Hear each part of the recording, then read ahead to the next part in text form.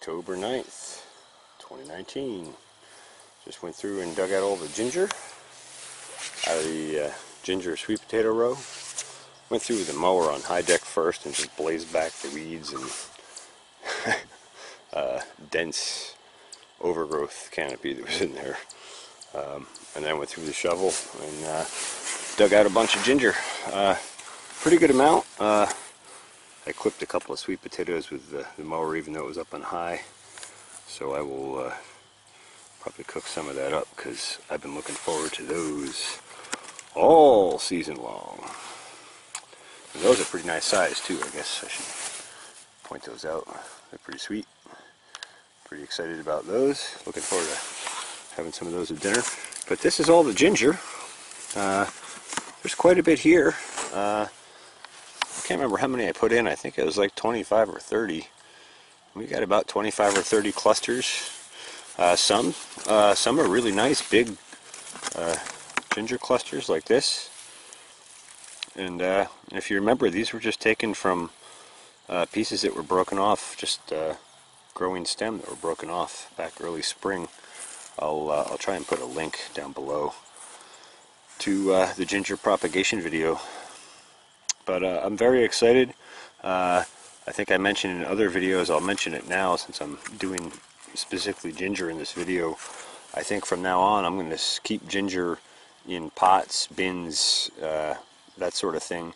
Keep them in the greenhouse. The ones that stayed in the greenhouse did surprisingly well over the summer despite how hot it gets in the greenhouse. So I think I finally found something I can use the greenhouse for that doesn't just fry everything and turn it into a 4 times a day watering operation.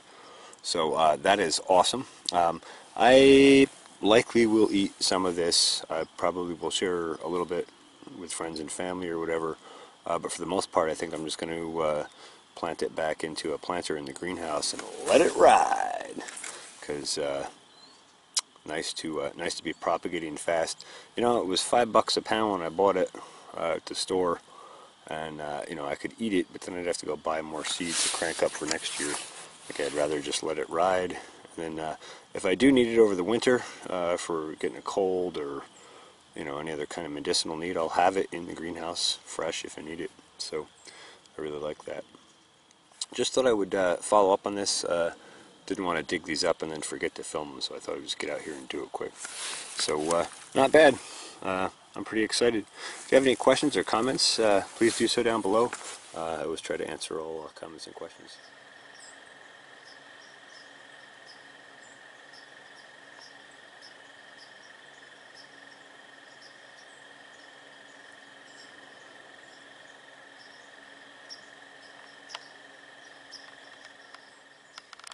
I don't have my headlight on me at the moment, but I just brought that ginger into the greenhouse. I thought I would show you the ginger that's in the greenhouse here. I know the lighting isn't fantastic, but I think you can see those are some massive ginger roots spread all through there. And I think this will be the 3rd year I've had these in this pot. And I have harvested some off when I need some, but I keep you know, repropagating, letting it go dormant over the winter, and then repropagating again.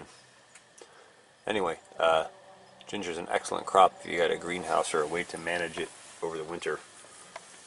Nice to keep your own in stock and just keep propagating from it. Okay, let's look at the other one quick. Okay, so this is that bin of ginger that I was using for propagation. That's where all the stuff that's in that planter there that I just harvested out came from. So I just went through these and plucked them off and propagated them out. But so these are all the original ginger that I bought back in the spring. I think I bought like 10 pounds, something like that. Might have been less. But so these have been growing over the summer, and I'm going to keep these in also. I probably will put those and these together in some larger planter. Or maybe a couple of planters. I haven't figured out how I'm going to manage that space-wise in the greenhouse yet. But anyway, I just thought I'd show the rest of the ginger as sort of a follow-up for those who follow the channel. And I know I had questions about the ginger over the summer a couple times, so I thought I would just close it out with that. So now the video is actually over.